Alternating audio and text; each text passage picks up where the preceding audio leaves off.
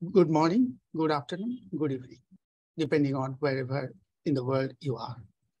On behalf of the Department of Law, North South University, it is my utmost pleasure and privilege to welcome you to this talk by Professor Gerry Simpson. As the title of the talk is, The Sentimental Life of International Law Revisited.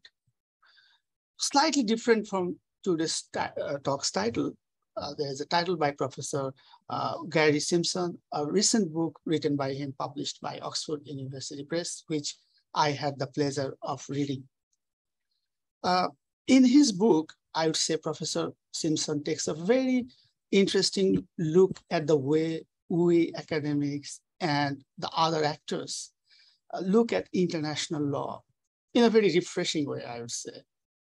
And as I understand it, his take on reading international law is fundamentally different from many others in our discipline. He refers to literary works. He alludes to many different kinds of literary works, and he looks at several questions, issues in fundamentally refreshing way. And it's not just about international law, it's also about international law academics. For example, he writes that in traditional law review articles, we would often write that all errors are that of the author. In a way, maybe implying that is not really only that of the author. Otherwise, why would we say so?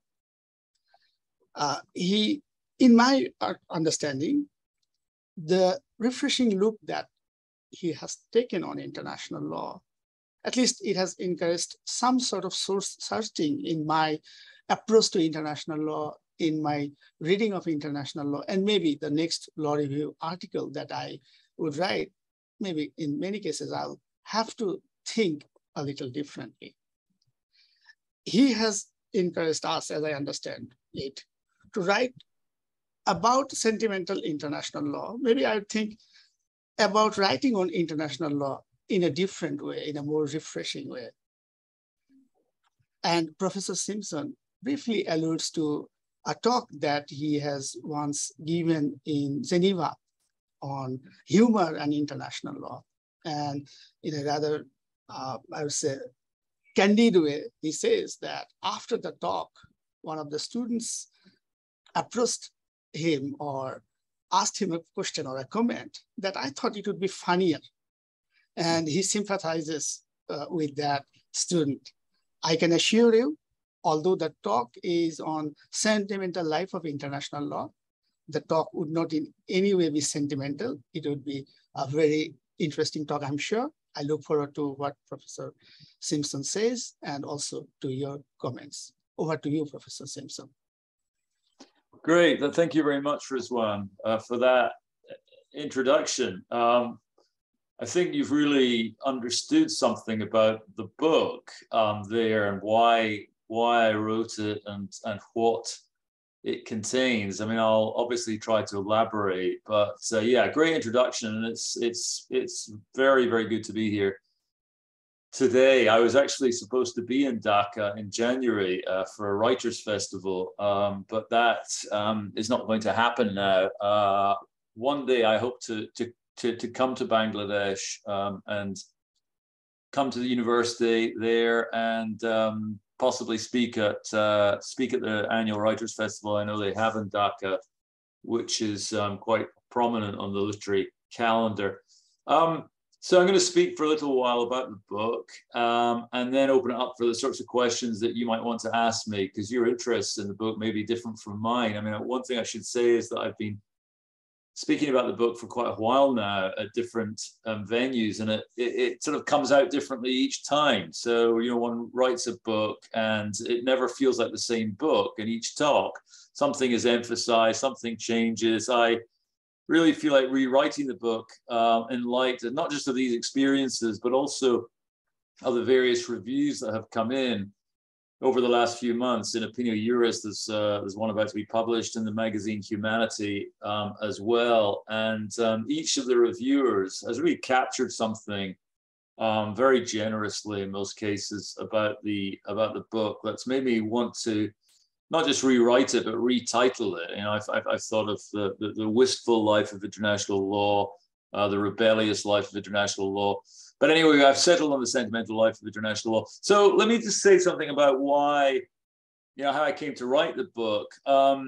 So, I mean, writing books is a bit of a mysterious process, but I knew that I wanted to write what you might call an essayistic book, a book that sort of spoke to disciplines and people and audiences outside the field of international law and spoke to people inside international law differently. So I knew I wanted to write a book that was only barely recognizable as a book about international law, and a book that might also, as well as illuminate and educate, would also sort of entertain people, would be itself a kind of literary product. So I mean, it's up to readers to decide whether that's been successful, but that's what I sort of decided to do. If decided isn't putting things too strongly. So I approached the field quite differently. And I think Rizwan has pointed something rather important out already, which is I wanted to describe not so much international law as a field of rules or norms, but rather the experience of being an international lawyer.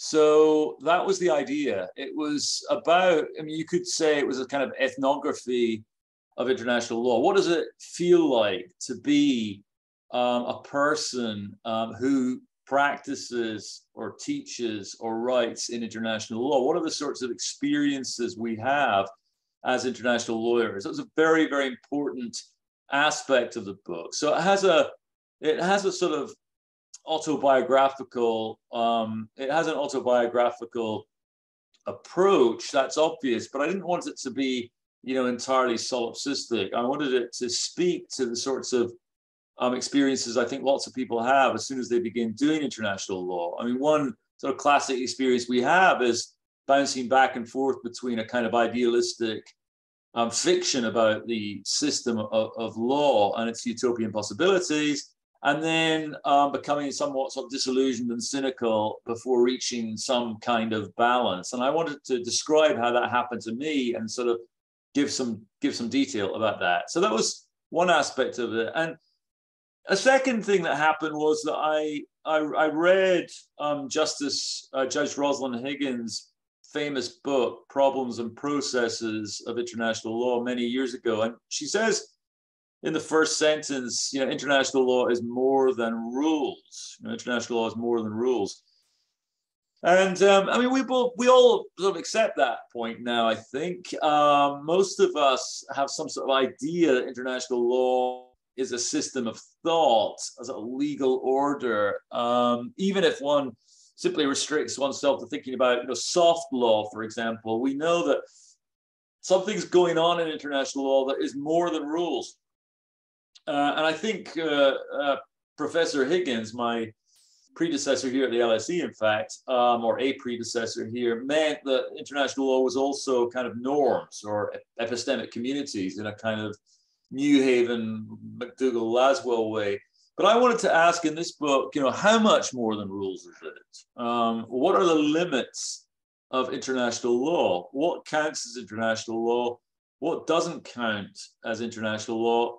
And in particular, I wanted to suggest that international law's power, and I do think it's very, very important to understand the international legal order as an extremely powerful legal order. I mean, I think we often make the mistake of assuming that it's somehow weak by focusing on the enforcement problem. We sort of look at the world, notice that Russia has invaded Ukraine, and conclude that international law must be somehow marginal or weak. And I just think that's simply the wrong way of thinking about it. I think it's an extremely powerful way of speaking about the world. And I wanted to think about its power. And its power for me lies not in its rules, not in its institutions, not in any enforceability it might have, but in its ability to constitute the sort of language we speak when we speak about international politics.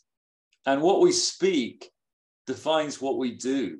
I mean, as I always say, tanks don't move on their own. They move by the power of ideas. The world, of course, is material, but nevertheless, we, at our peril, underestimate the ideational factors that go into constructing the world of international politics.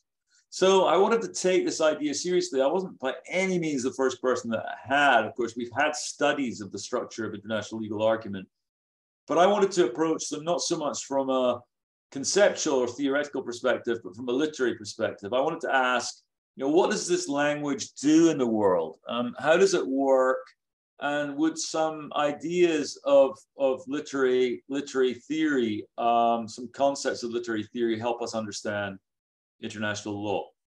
So that was the idea. And before I say something about how I pursued that idea through the book, I just want to go back to my point about language. What I've noticed in the last 8 or 9 months in relation to the war in Ukraine is just how powerfully constitutive international law is.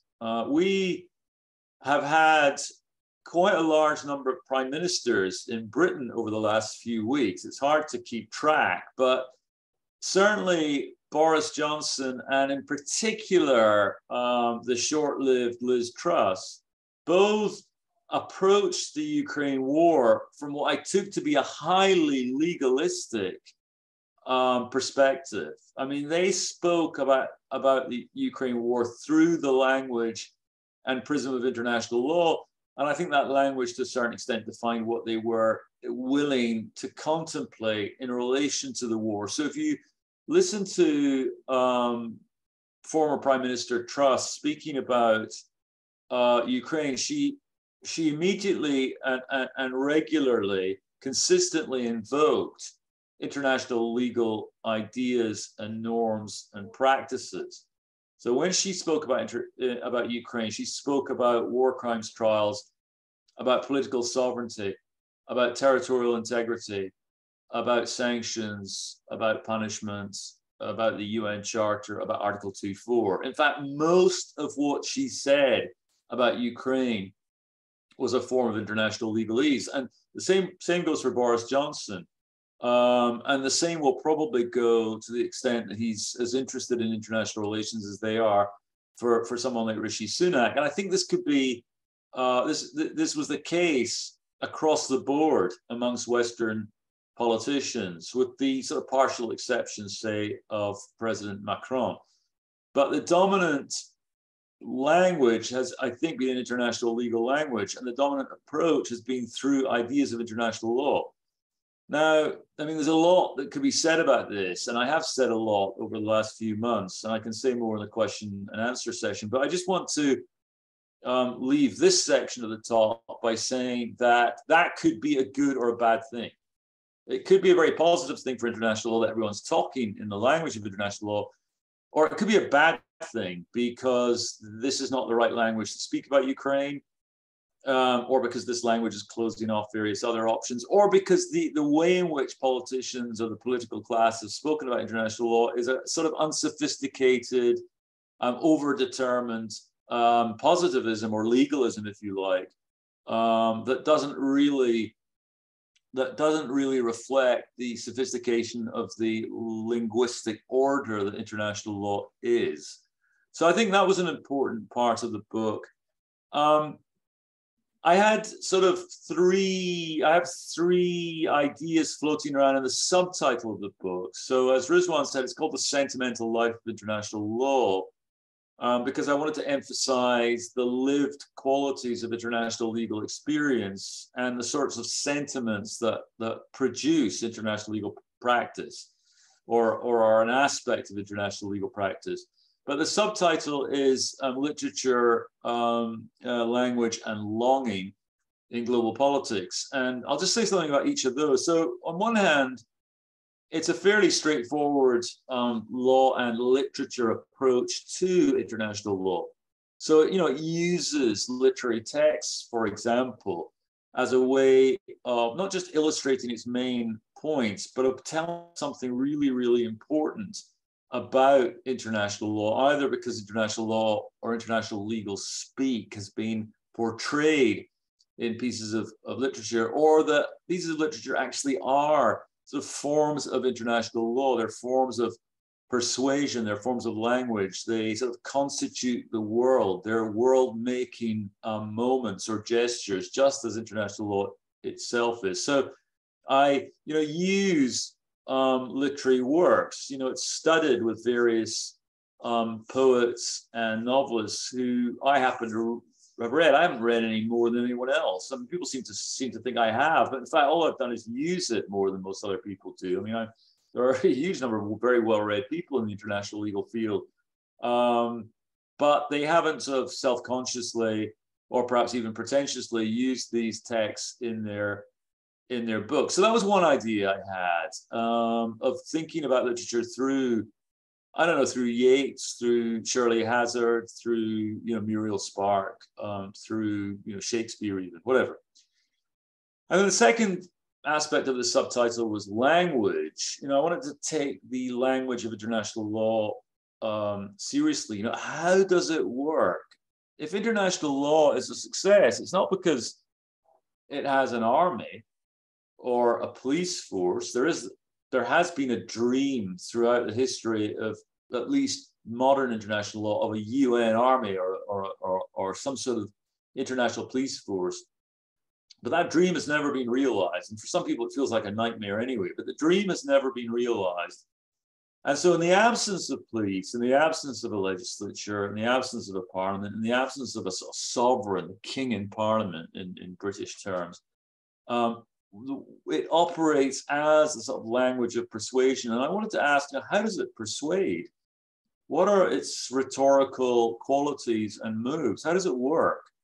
And in one chapter, for example, I look at the way it has an often bathetic, it makes a number of bathetic moves. It uses bathos, or bathos is a sort of regular tonal accompaniment to international legal practice. So taking language seriously, or taking it seriously in a different way from the way other people have taken it seriously, was an important aspect of what it meant for me to do international law. And then thirdly, I wanted to write a hopeful book. It was hard to be hopeful at times when one looks out into the world.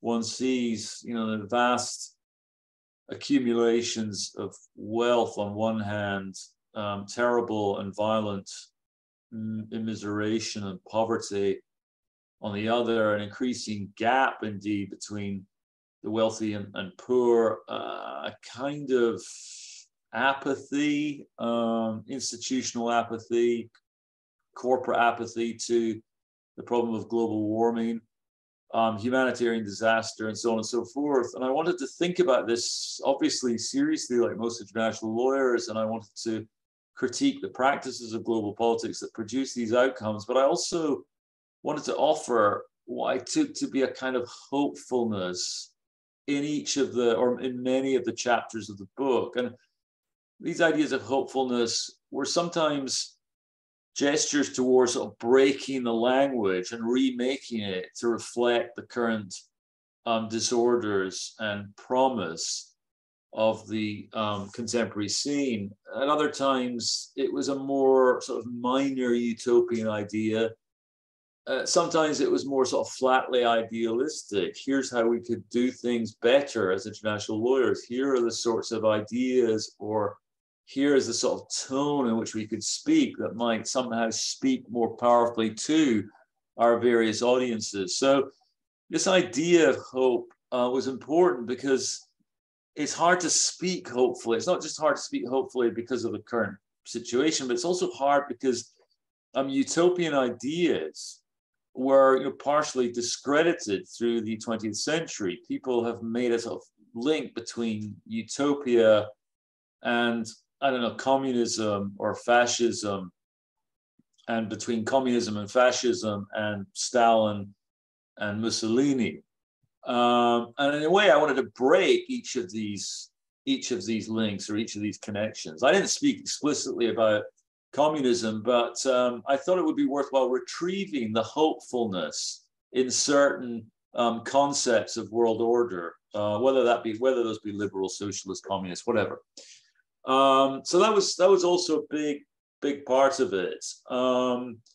And I felt that was important too, because international law has both a utopian and an anti-utopian aspect. On one hand, people who go into international law tend to be utopians. We all started off at secondary school saying we wanted to change the world. Otherwise, it's hardly worth going into international law, I would have thought.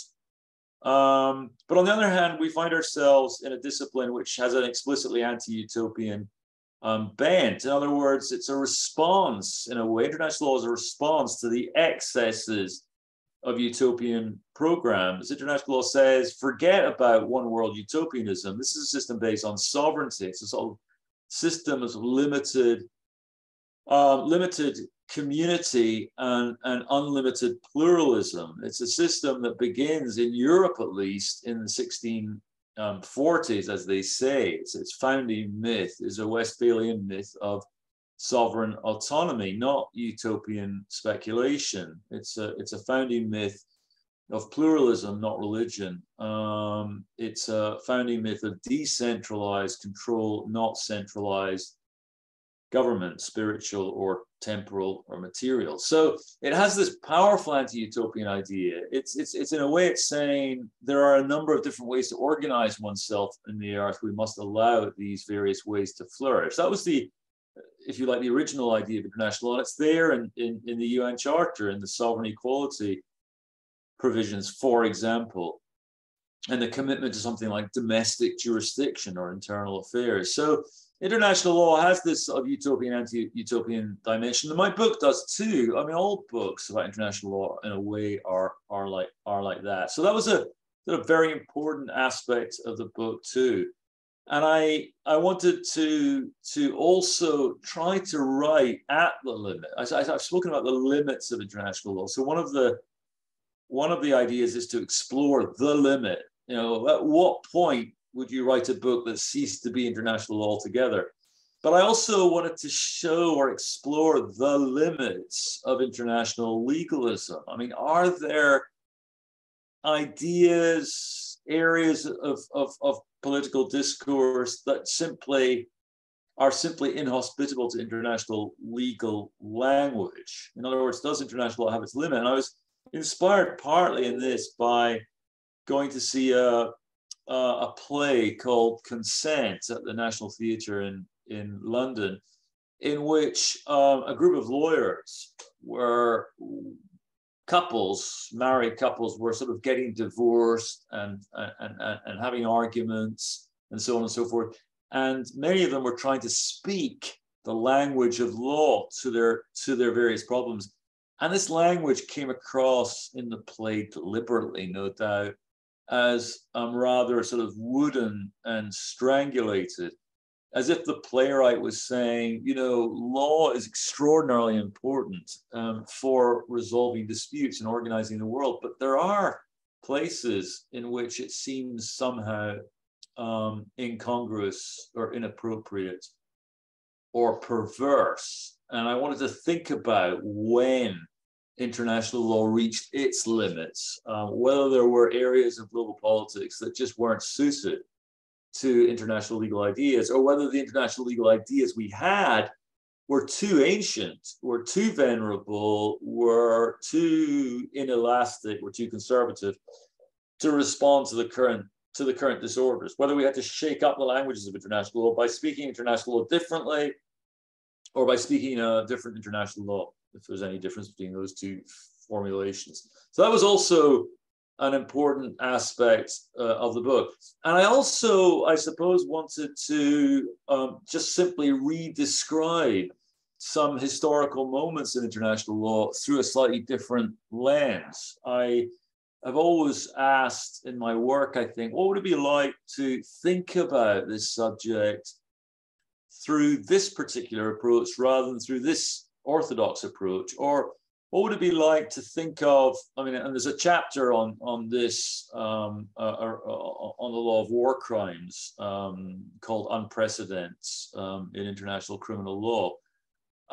And in that chapter, I sort of think about how we might approach international criminal law through a kind of alternative history, one that maybe begins at the Moscow show trials in 1936 and 37 rather than Nuremberg, or even in Tokyo rather than rather than Nuremberg. So it's just sort of starting in a different place somehow seemed like an important way to approach international law. Or what if we approached international criminal law through the monuments that seek to memorialize certain moments in history that are also international criminal law moments? Or what sort of memorialization is international criminal law involved in? And what is that?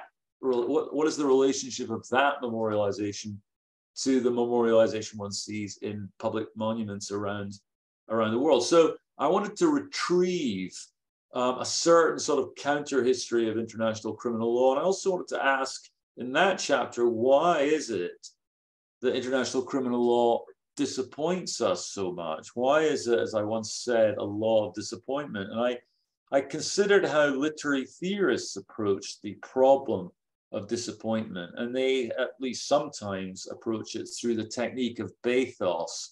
Bathos existing in the relationship between sort of sublime, or what we would call the universal aspiration to justice, and the everyday or mundane, the sort of grubby reality of international politics, or indeed legal practice. And I thought perhaps bathos was a useful tool for trying to reinterpret or reread that sense of disappointment we all have in the relations between universal claims to justice on one hand and the everyday materiality or practice of international law, on the other hand. But there are other things I do that are, a bit more, this all sounds very serious, that are a bit more playful than that. So I have a chapter called The Sentimental Lives of International Lawyers, in which I just talk about the sorts of ideas or the ways in which international lawyers live their lives in a sort of semi-public way. So I sort of have a little section that's shorter than I would have liked it on the use of acknowledgements in international legal texts as a way of situating the international lawyer as a particular person at a particular time. So it's a sort of advertisement for oneself, to use Norman Mailer's language. The acknowledgements, in my view, do a great deal of work, but the sort of personal aspect of the acknowledgement almost always just drops out of sight immediately when the book is under construction. So there's no sense in which the person's place or positionality, so strongly asserted in the acknowledgements of the book, continues into the book itself. And yet, people who read international legal texts as academics often go to the acknowledgements first. If you go to a book launch, the first thing everyone's reading is the acknowledgements, not just to find out whether they're in them, but to find out what this person is like somehow, what sort of person, and therefore what sort of international lawyer is this person. So there's a chapter on not just on the acknowledgements, but the sorts of lives we lead. Why a certain glamour attends the idea of being an international lawyer rather than simply a lawyer? Why it seems somehow more desirable to be, say, an international human rights lawyer than a trade union lawyer or an employment lawyer doing the sort of tough stuff at the national level. So there's a chapter, on that, and there are chapters that try and intervene in the recent history wars in international law. There's a chapter, as Rizwan said, on comedy in international law. I suppose that chapter is really an attempt to find the limits of international law. I mean, can there be such a thing as a comedy of international law? International law's comic disposition, I call it. Is it ever funny? Is it ever appropriate to be funny?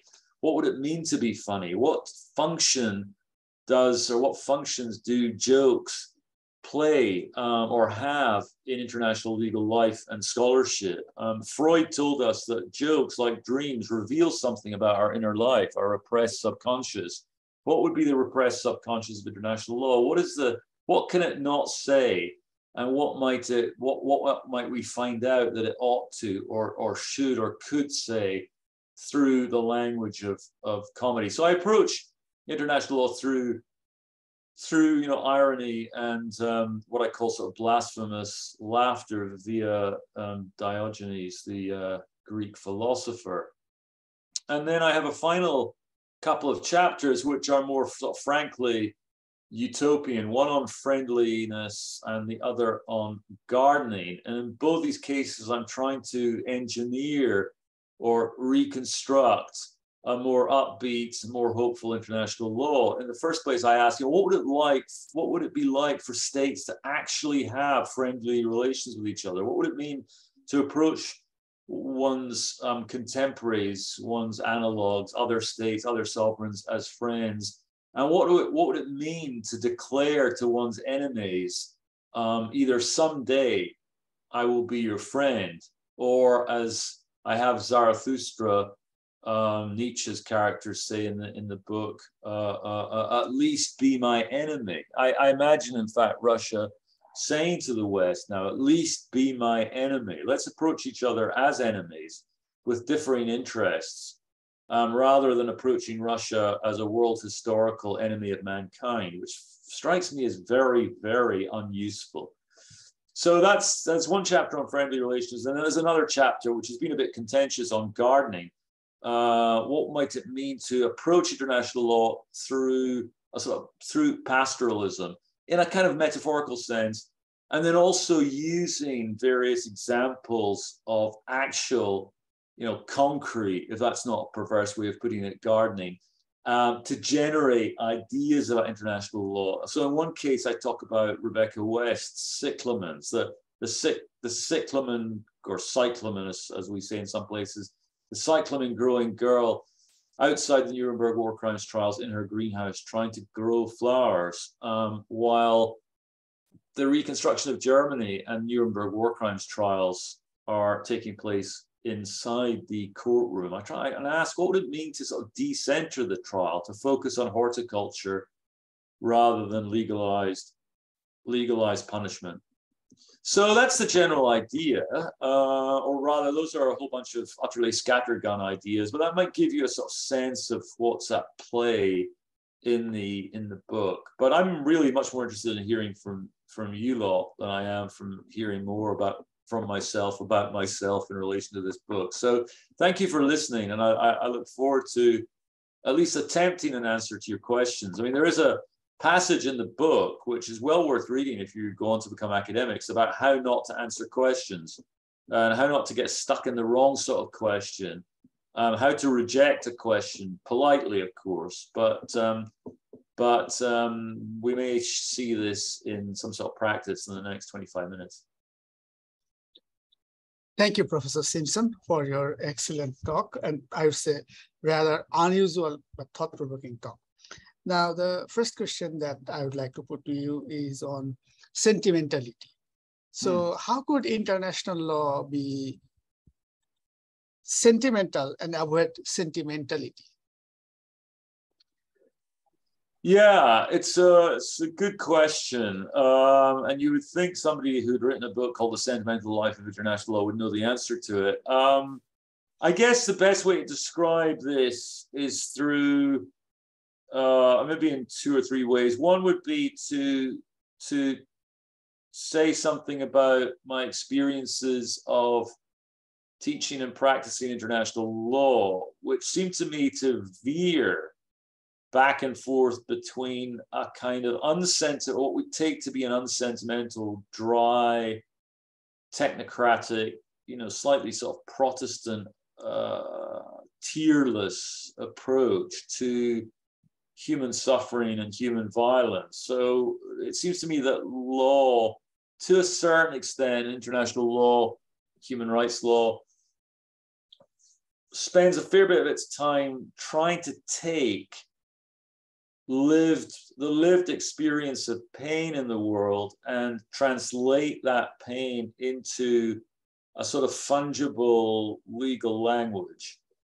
And I wondered, though that's a very noble, heroic project in some ways, I wondered if there were losses incurred in that move from pain to technocracy, if you like. So that's one aspect of sentimentality. But then it struck me that international law had also taken its own sentimental turn towards sort of tearfulness. So that, for example, the move to setting victims right at the heart the field seemed to me to be a move to sentimentality. We have to do something about the victims' tears in international law. We can't just have a trial. We can't just set up a dispute resolution mechanism. We can't just adjust the terms of trade. We have to respond directly to felt experience. And sometimes that resulted in what some people have taken to be a sort of over-sentimental approach to international law, something that's too tearful. And I've actually also, of course, seen on occasions people become a little bit too close to the material of war crimes violations or human rights violations, which made me uncomfortable, a kind of moral voyeurism, if you like. So I felt that we were sort of careening back and forth between these two modes. And one was dry and technocratic, the other was over sentimental. And what I describe as the sentimental life of international law is something between those two, trying to find something that sort of exists between those two poles. If you like, a positive sentimentality, or what I call near tearfulness. And I suppose I drew some of this from the Enlightenment scholars of the Scottish late 18th century, the Scottish Enlightenment, and their concerns with ideas of sentiment, David Hume, or sympathy, Adam Smith, and the idea that these what we might call in modern speak emotional categories were somehow relevant to our approach to capitalism, indeed to the workings of capitalism for Adam Smith, and might also be relevant to the workings of international law. So it's got both a historical, philosophical, Scottish common sense basis, but also a kind of anthropological, autobiographical basis in just my observations of what was going on when people tried to practice this impossible discipline. And as you know, if you've read it, one of the quotes I use is Janet Malcolm's description of psychoanalysis as being both impossible and difficult. Impossible and difficult. So the idea of something that's impossible and difficult is, of course, very witty, but it precisely states the stakes and terms of psychoanalysis. And I think that might be true also of international law. And it's right in that sweet spot that I tried to find or tried to explore. It's in that sweet spot that I tried to explore, that I used the book to explore. So that's the idea. That's at least one or two answers to the question. Thank you so much. Next question, I would like to merge two questions actually. One from one of our teaching assistants, Masroor Jawad. He asked if literary language can be misused to push a favorable interpretation of international law. And I would like to add one more question to that the managerial and acontextual international law, could it be sometimes a mere device of evasion? Thank you. What was that last word? Revision, did you say? Evasion. Evasion, yeah. Look, I mean, my position is that all of this, in other words, these different approaches or theories, however you want to describe them, to international law are sort of capable of being, as you put it, sort of misused or used in different ways. So I'm not suggesting necessarily, or am I? Let's think about that. I don't think I'm suggesting that this sort of literary life approach, this sentimental life approach, doesn't come full of possible pitfalls and pratfalls. I mean, there are clearly mistakes one can make. There are excesses one can fall into. There are errors one can make in approaching international law like this. And of course, one could adopt a kind of sentimental approach to certain subjects that actually set back the cause of progressive politics. I mean, you might say, for example, that different forms of populism are precisely sentimental responses to the socioeconomic conditions we find ourselves in, and that those sentimental approaches are extremely dangerous, that populism is based on. I mean, I read the other day an essay by someone who said that, I think it may have even been in The Guardian, that said that politics really wasn't about ideas. In fact, it wasn't really about material reality. It was about the sort of vibe that one gives off as a politician. Well, if one thinks about vibe as a kind of sentimental category, then that's not so good, really, on the whole. We would tend to think that favors what Weber would have thought of as sort of charismatic forms of leadership over rational forms of leadership. Now, rational forms of leadership have also led us into all sorts of disasters, and there's been a long-standing critique in international law of expertise, just as there is now a sort of long-standing critique of populism. So it's very, very hard to navigate these waters, and I guess the book is partly a navigation. It's not so much saying we must all become tearful sentimentalists, nor that we all retreat into expertise, but that we somehow realize the stakes of being one or the other, that we come to these problems somehow more self-consciously. But it's certainly not a sort of prescription. This isn't the authoritarian sentimental life of international law. But yeah, good question, good question. Thank you. The next question that we have is from another teaching assistant, Saire Nazabi Saim. She asks that, according to you, or relying on your talk, she is asking that, how can law professors contribute to the making or reform of international law? Well, that's a good question. One answer, I mean, there's a very technical answer to that question, isn't there? So when we start out as international law types, we are often directed by our teachers towards Article 38 of the ICJ statute. That's the first thing we all look at. And we notice there that the writings of publicists are a source, not just an interpretation, but a source of international law. So already we've got a discipline that seems peculiarly hospitable to the writings of scholars and intellectuals and the thinking of intellectuals. So just in an official, slightly workaday, maybe even boring way, we're right there at the center of things.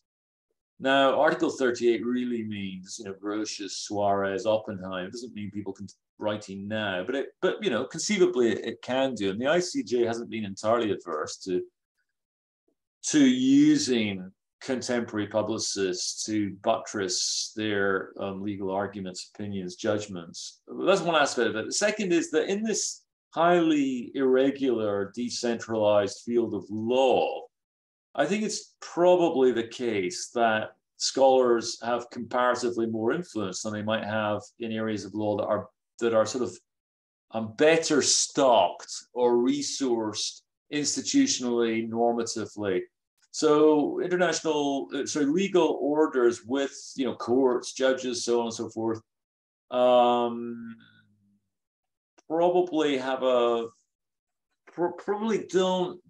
not the sorts of legal orders in which scholars can perhaps have quite the same influence. I don't know. I haven't done the studies on this, but international law is what international lawyers do, as someone once said. And it's, as I sort of modify the slogan in my book, international law is what international lawyers are. It's how we live our lives, what we do, how we practice, the sorts of ideas we have, how we travel or don't travel, all sorts of things go into the stuff of being an international lawyer, public and public-private figure, if you like, of international law. And because I think the international lawyer is so much at the center of the field in the absence of all the other accoutrements of a legal order, police, courts, and so on, that means that a study of the international lawyer in action seems so worthwhile. So, this could have been, easily titled The Sentimental Lives of International Lawyers. I'm not, in fact, entirely sure why it wasn't. So, in that sense, we are important to the construction and reconstruction of the discipline. But also, to go back to something I said before about the various British prime ministers we've had, if they're speaking the language of international law in relation to Ukraine, and Ukraine is one of the biggest issues we have at the moment, you know, threatening planetary survival at its extremes, then international lawyers have a really important role in thinking seriously about the consequences of that language, the way it's structured, the way it's received by the political elites. And I think that's a very, very powerful role, and we underestimate it at our peril. I think there's been a long-standing tendency, and it's something that's been critiqued by many people before me, but a long-standing tendency for international lawyers to think of their field as somehow weak, slightly sort of irresponsible, idealistic, waiting to be heard, never quite listened to, that kind of thing. But I think we really have to grow up and accept that we have been listened to. People are now speaking this language, and we now have to bear responsibility for the consequences of that. Thank you. The next question is on using imagination in international law or in international law cases, or maybe even whatever we do with international law. In your book, you have mentioned that somebody once told you that the American Society of International Law's prize for creative contribution to international law is given to those who make up international law. And you have also, I think, referred to Watson's address in American Society of International Law's annual meeting, that sometimes we do not focus enough on the law as it is, and we sort of create some fictionally international law. On the other hand, there is Andrea Bianchi, who is saying that we should be warned against fatal attraction of unimaginative thinking. So I was wondering if you would share your insights on this line between being imaginative and being true to the existing law. Thank you. Yeah, Sayuri, thank you for that little note. I'm glad I answered the question. That's right. So when I won that prize, someone who's now a judge at the ICJ actually said to me, that's the prize they give for people who make it up. And it made me wonder what it meant to make something up. So on one hand, perhaps we're excluded, positively excluded from making things up. To be a lawyer is to cease making things up, to sort of put away childish things, if you like. You're responsible for administering a legal order that somebody else made up, surely, or that has a set of pre-existing rules that you simply interpret, try to understand, or teach your students. So on one hand, there isn't much making up to be done. On the other hand, we know that law is a perpetual reform project too. There are, of course, explicit reform projects, the introduction of legislation, legal change, but implicitly at all times, the system is sort of being made up. Rules are being adapted to contemporary circumstances. Judges are speaking in certain ways to contemporary moments, in ways that they couldn't have anticipated, and in ways, of course, the law can't have anticipated. So there is a sense of making it up. This all goes back, of course, to sort of familiar Dworkinian dialectics around declaring law and making law. But I think at a sort of at another level, I don't want to say deeper because Dworkin's pretty deep on these things, but at another level, as international lawyers, again, I think we're much more involved explicitly in the making up of the field. I mean, for example, there are precious few precedents available to us. There isn't much of what one might call a jurisprudence. So both in a kind of trivial sense, we're always making things up. But I think in a less or non-trivial sense, we're involved quite frequently in acts of imagination. I was trained by J.B. White in Ann Arbor, who wrote a book, in fact, called The Legal Imagination, about the importance of imagination as an international legal tool. Obviously, imaginative solutions to marital disputes, for example, whatever it is, or some mergers or acquisitions, whatever it happens to be, are often commended as breakthroughs in legal thinking. But I think what Andrea means is something slightly different, that international law is also a place for imaginative or utopian speculation. It's sort of unusual in that regard. To think about international law is to think about world order. To think about world order is to think imaginatively about that order. And he's been at the absolute vanguard of trying to apply these techniques of imagination. I wrote a chapter for a recent book called, I think it was called 50 Concepts of International Law, something like that. And my concept, I was actually offered sovereignty as my concept, but I chose imagination instead, and they seem to find that tolerable at least. And so I wrote about imagination, and I wrote not just about the promise of imagination, but also of the possible pitfalls of approaching anything, international law, whatever it is, through these imaginative, what I call imaginative excesses. You know, one could call forms of totalitarianism acts of imagination, for example. It's the imagination of the half-crazed dictator in some cases. That's the mark of contemporary politics. So imagination at times needs to be constrained too, if it's the wrong sort of imagination. And I guess a lot of this will depend on the sorts of political projects one wants to pursue. Again, imagination doesn't have its own politics, just as utopia doesn't have its own politics. It's not that some people are utopians and other people aren't. It's that some people have some forms of politics and others have other forms of politics.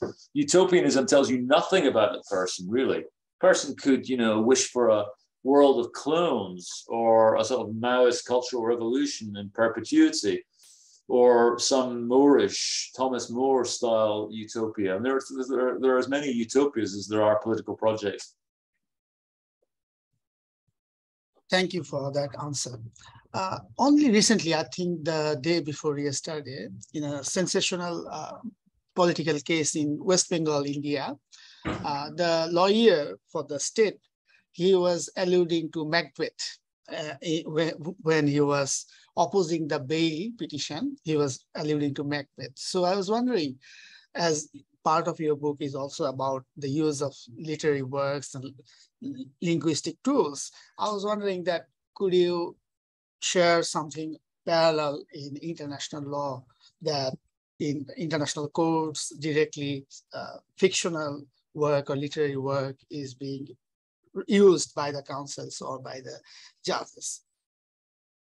Yeah, I mean, it's a good question. So I don't have anything immediately to hand, but interestingly enough, just recently I was writing an obituary for, I was co-writing with Marty Koskiniemi actually, an obituary for Judge James Crawford at the ICJ, and I looked at some of James's various opinions as a judge, and also his submissions before the court, and they were infused with literary quality, not just because of the way he phrased some of his submissions, but also because he adverted to various literary works. In international humanitarian law, there's been a long-standing practice of using Shakespeare. And Ted Miron in international humanitarian law wrote a book called Henry's Wars, or Shakespeare's Laws, Henry's Wars, something like that. John Sutherland, the literary theorist, has written also about Shakespeare and international law. I wanted frankly to avoid Shakespeare because Shakespeare is the most familiar figure in law and literature studies, along with Dickens via someone like Richard Posner. But I think there's been a very productive use of literature in international legal theory recently too, through people like Christopher Gievers and Joey Slaughter and Vasuki Nisaya in her work on the Amistad rebellion in the London Review of International Law. So there's been work in scholarship and in court, but I haven't done a study of ICJ usage of literary works. That would be quite interesting, actually. I hope somebody does go out and do that. Thank you.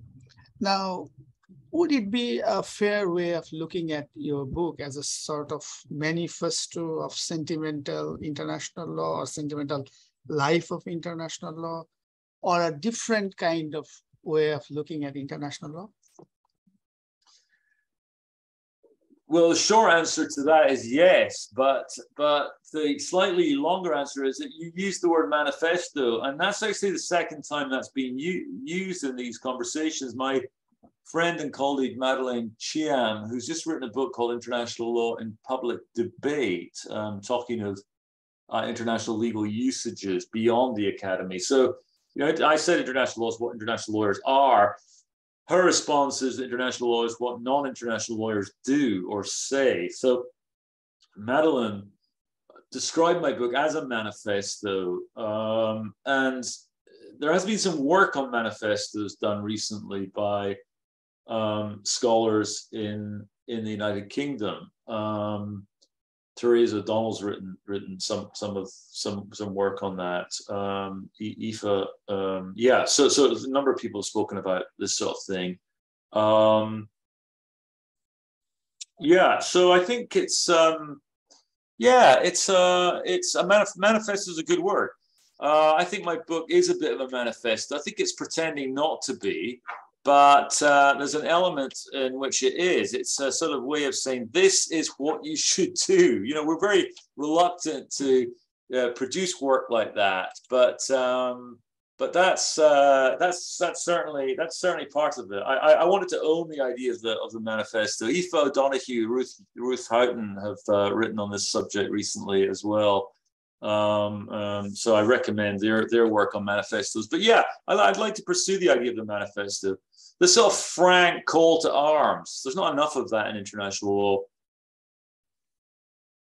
Thank you so much. We're almost out of time, so this would be our last question. Relying on Europites, as you have used in his work in your book.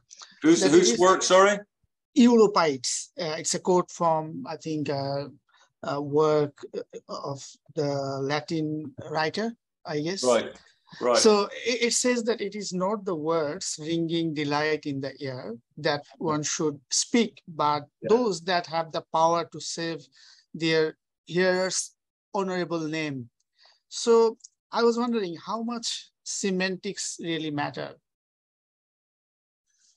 Well, there is a view that they're all that does matter, that nothing else really matters. Some people might find that an excessive position, but really almost everything we do in contemporary life and politics has at least a rhetorical aspect to it, either explicitly, parliamentary rhetoric, or in a more underlying sort of post-structuralist sense that we are composed of the linguistic categories that precede us or that we bring into existence. So I think that this rhetorical approach is absolutely vital. And it may be, I know Zubaida has asked a question about international law's shift from positive law to natural law. Maybe it's a shift from positive law to a more sort of linguistic mentality, one that's less tied to text, and therefore maybe more susceptible to sort of natural law or naturalistic ideas of